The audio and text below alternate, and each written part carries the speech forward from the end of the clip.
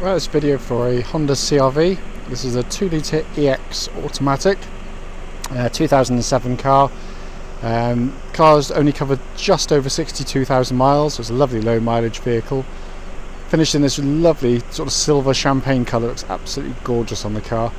But it's also been fitted with a very expensive option of the dynamic body kit. So you've got sort of rear spoiler, front and rear bumper extensions. And this car's also had very recently fitted some chrome side steps, so it's a really good looking car. But what I'm going to do is just go around the car and just pick up any sort of minor sort of imperfections there may be there, so you can know about them. If you don't know what the dynamic pack is, basically it's got a much bolder looking front bumper there with those sort of slats by the front fog light there. But really fabulous order. Very few stone chips I can see on the bonnet. There's obviously going to be one or two, but they're minuscule. So I'll start on the off side of the car. Front wing is, I can't see an imperfection on it. Front tyres got tons of tread and alloy wheel. Apart from the tiniest little bit of curbing on the outside, has got nothing on it at all. Coming down the side, you can see there the side steps. Very crisp panel work. I can't really see an indentation on there anywhere. I'll just do this rear wheel first. Again, alloy completely free of corrosion, no curbing, and again a tyre looks like it's got tons and tons of tread on it. But just to show you there, just come down just to show you how crisp the flank is. Really tidy. Coming around the back of the car, well, there's the first tiny little mark I can just see. Just a tiny little one there, but I say just be touched in, take 2 seconds to do it. Around the back of the car, again with a dynamic pack, you get that extra little plastic section underneath the black insert on the bumper there. What changes the look of the car is this rear spoiler. I mean, it doesn't seem like a lot, but it just completely changes the stance of the car, gives it a much kind of heavier, hug the road kind of look, and especially with those side steps, looks fantastic. Come down this side again, really clean and crisp, lovely order there. No marks on this rear near side wing. Again, rear tyre, tons of tread, alloy wheel, can't fault it at all, absolutely superb. Again, panel work on this side, really clean and crisp. There's going to be the odd minor imperfection somewhere, so I don't think there isn't anything at all. Or just to point one thing out, well, I'll do this last wheel first actually.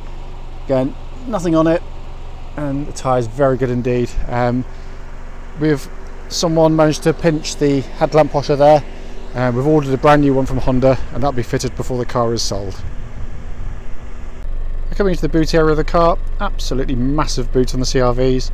You can see here the rear parcel cover, tonneau cover rather, rear shelf is all intact, which was there from new. Quite often those are missing on these cars. This little centre's quite a nice little design that just pops up if you wanted to, or if you want, you can actually lay it down. You can see here where the plastic is shaped. You can put it down so it just lies absolutely flat on the floor underneath. But it's all in really very nice condition in there. Coming to the back of the car here, rear near side door card, very good indeed. Mostly very good. There's a tiny little mark on the door handle there. Absolutely huge amount of rear leg room in these CR-Vs. That's why it's such a popular family car. This is with the seats in their rearmost position. There is a bar actually underneath here, as you'd see on a normal car. On the front seat, you can just lift that up and put the seat forward a fraction as well. I can't do it now because I'm trying to hold the camera. But basically, behind the driver's side passenger seat, really clean, no damage on there. Storage one there, again equally good on that one as well. So that isn't a given on CR-Vs, you know, because they are used for family use. Quite often you find that kids, notably mine if they're listening, manage to kick the back of the driver's seat and the passenger seat, and they can mark them very easily indeed. But this has been kept in very nice order indeed. Alright, coming to the front of the car, sill area is all very nice and clean. Obviously electric adjustments on the driver's seat here. There's a full set of original Honda mats in the car as well. But it's all been kept in very nice order. Driver's seat's really good, very nice condition there. A tiny little bit of wear on the bolster there, but it's literally just it's very small indeed.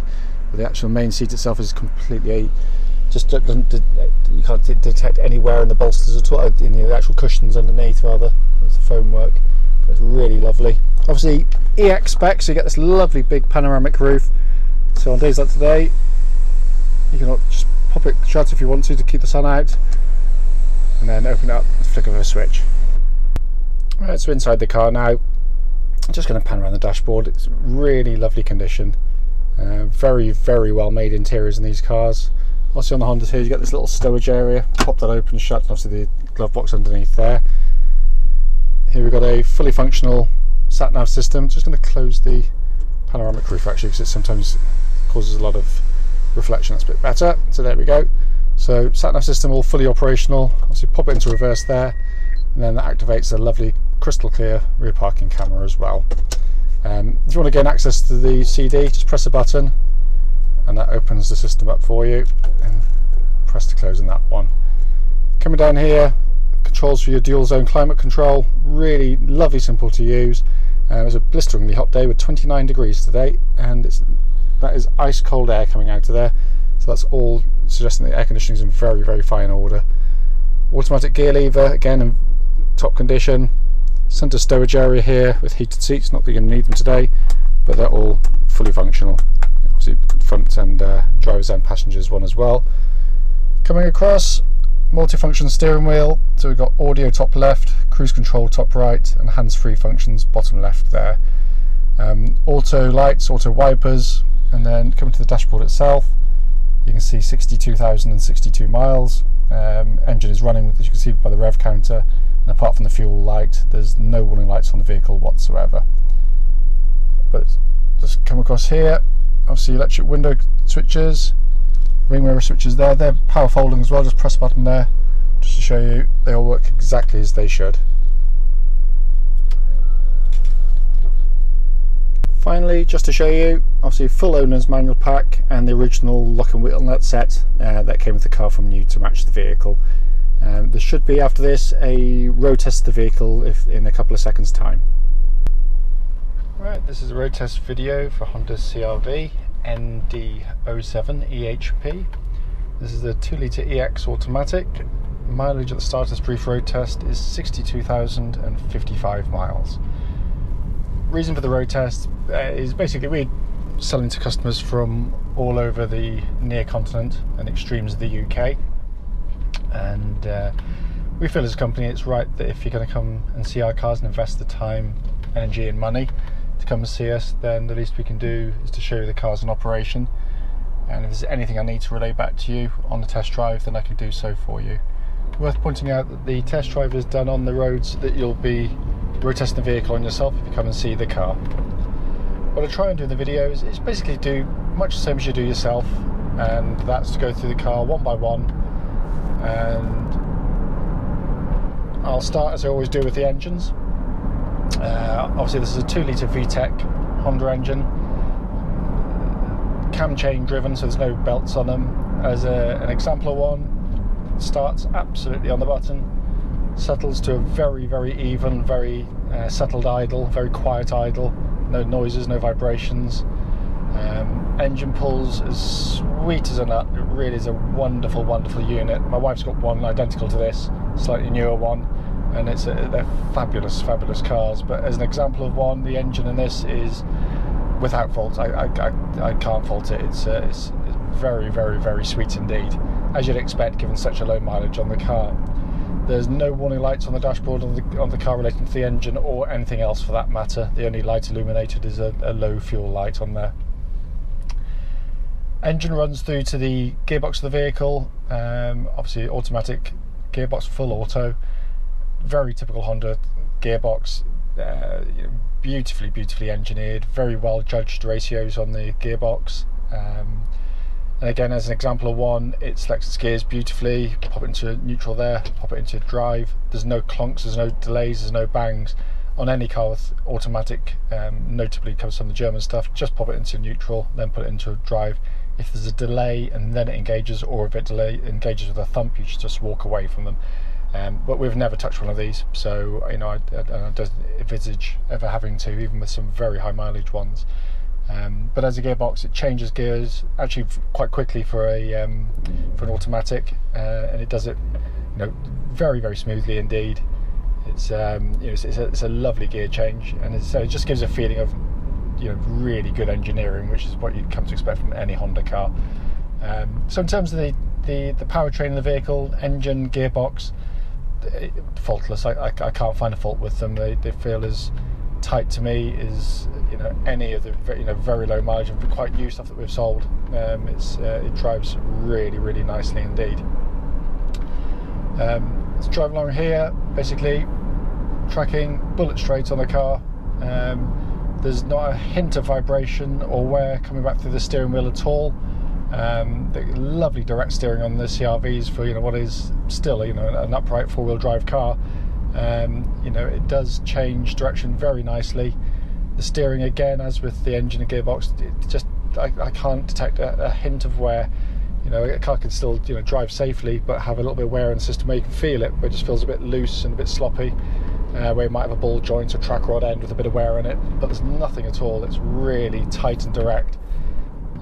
Same with the suspension, actually. Again, while I'm on the same note, same theme, you hear it going over a bump like that, but what you don't get is any kind of aftershocks, any kind of resonances or clonks or bangs coming up, and that will be things like most commonly be what they call these anti-roll bar, these anti-roll sort of link arm things, and they can chatter away, especially on sort of undulations. But there's not a squeak or a peak coming out of the suspension at all. It's a very nice riding car. I mean, I've had absolutely tons of them, so this is a real busman's holiday for me doing this video. They're very comfortable, but what they don't allow is huge amounts of body roll through the corners, and that's quite a difficult thing to achieve on what is quite a tall car. And Honda got this one absolutely spot on. So it does without kind of some of the roly-poly antics of some of them.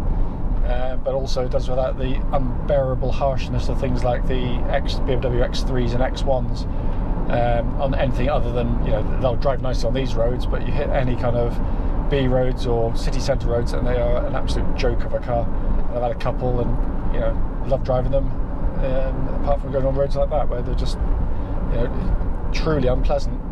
But no, it drives really well. I'm just going to give the brakes a pardon me, I got a bit of a cold, a bit of a dab. Bear with me 1 second. The brake pedal nice and firm. When it goes down, the nose is dipping down nice and straight and not left or right. I can't feel any pulsing or undulation back through the brake pedal of the car, or any noises coming back up.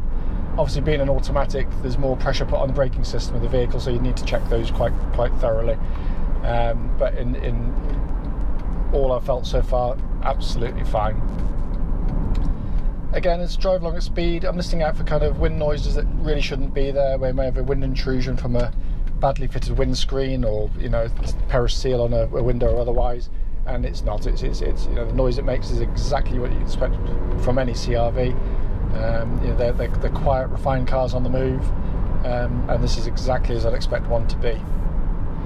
Looking inside the car, really lovely condition. Any wear is minimal on the car. A nice full set of Honda mats in here. Dashboard's really nicely done, and they are quite beautifully built. They really are. More of that in a second by comparison. But the dashboard, because these are family cars, and quite often you find with CR-Vs, we go and look at lots of them. Mechanically, they can be in very fine order, but they can be a bit bashed about, where they're kind of used as mobile play dens by kids. And even Honda can't sort of stop people scratching or marking them. But this is in really lovely condition. All the plastics look in really fine order. All little storage areas, pardon me, in top condition. Every switch I've pressed has got all its paint is still on there. There's nothing being rubbed off.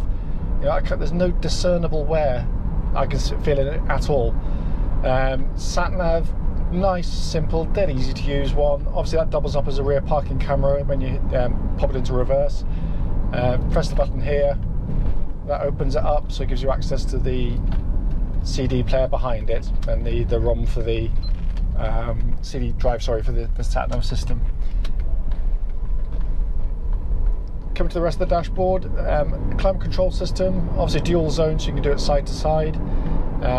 Again, really dead simple, easy to use, everything works perfectly.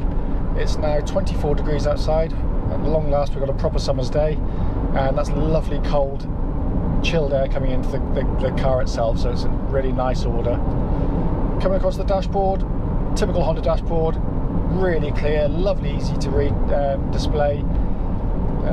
Temperature gauge a third of the way up, which is absolutely spot on any Honda car, whether diesel, petrol or otherwise. That's exactly where it should be. Pixelation on every display works absolutely perfectly. Obviously you've got auto lights, auto wipers.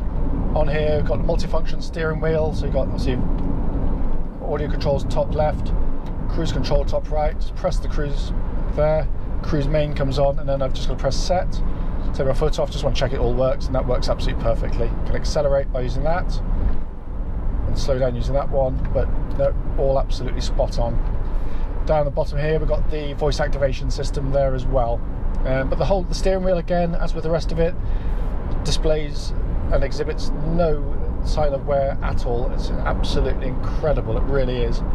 But the whole car drives beautifully. You know, again, if there was something to criticise, I would, and I do, as I've done on previous videos. But if there isn't, I won't, quite obviously.